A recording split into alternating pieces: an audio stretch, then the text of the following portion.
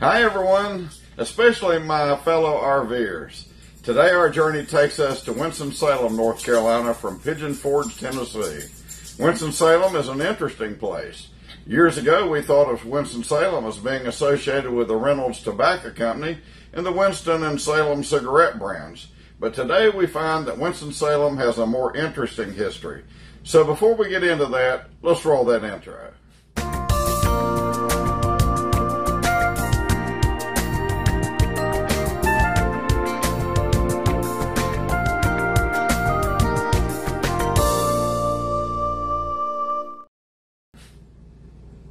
Okay, history buffs, hang on.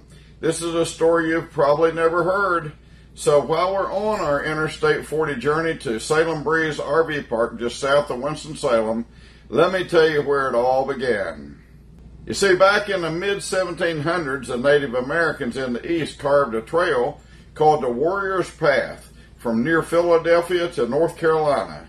Gradually, as settlers began using that trail, they improved it so wagons could pass. Around 1750, this trail became known as the Great Wagon Road, and tens of thousands of German and Scotch-Irish immigrants made their way to the Piedmont area of North Carolina utilizing the Great Wagon Road.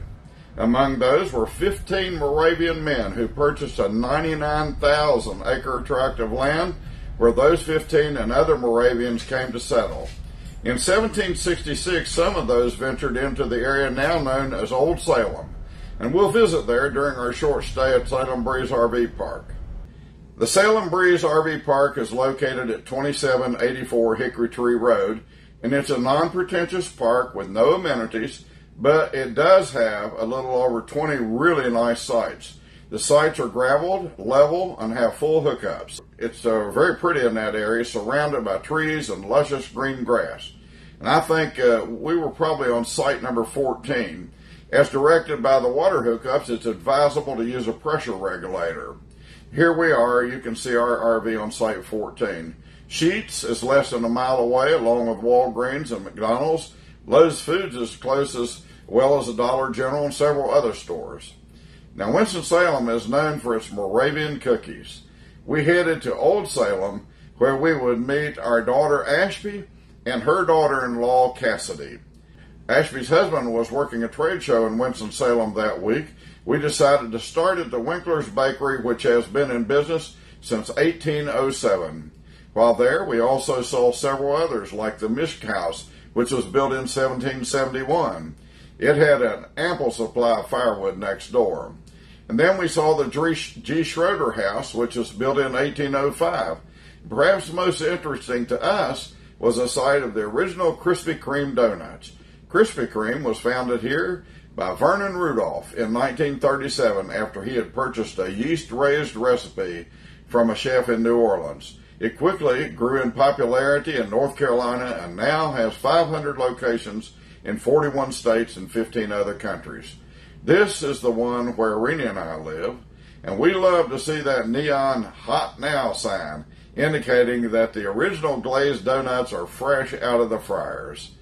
We just touched on a small part of this area of the Winston-Salem area, and it's a great place to visit. We also visited Mrs. Haynes' Moravian Cookie Bakery facilities, and they're not far from the campground. We arrived late in the afternoon, so all of the workers had left for the day. Eva Haynes founded this business in 1960, but her mother actually started making the cookies in the 1920s. They now produce more than 10 million cookies each year and serve over 90,000 mail-order customers per year. We didn't get to visit the largest producer of Moravian cookies while we were there in Winston-Salem. Dewey's Bakery opened in 1930, and in addition to cookies, they are also famous for their sugar cakes. They produce 15 to 20 million cases of baked goods annually. Our stop in Winston-Salem would bring our planned 1,500-mile trip to an abrupt end.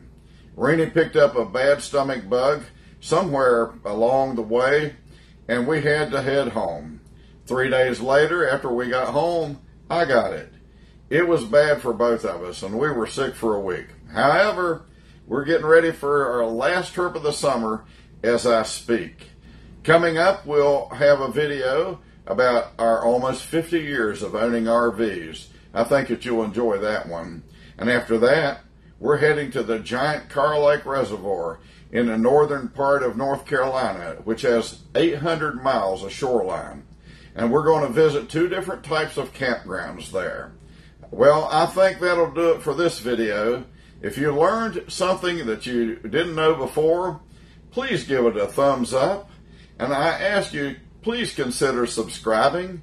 Share this video with your RV friends. So, until the next time, may the Lord bless and keep you. May the Lord make his face shine upon you and be gracious to you.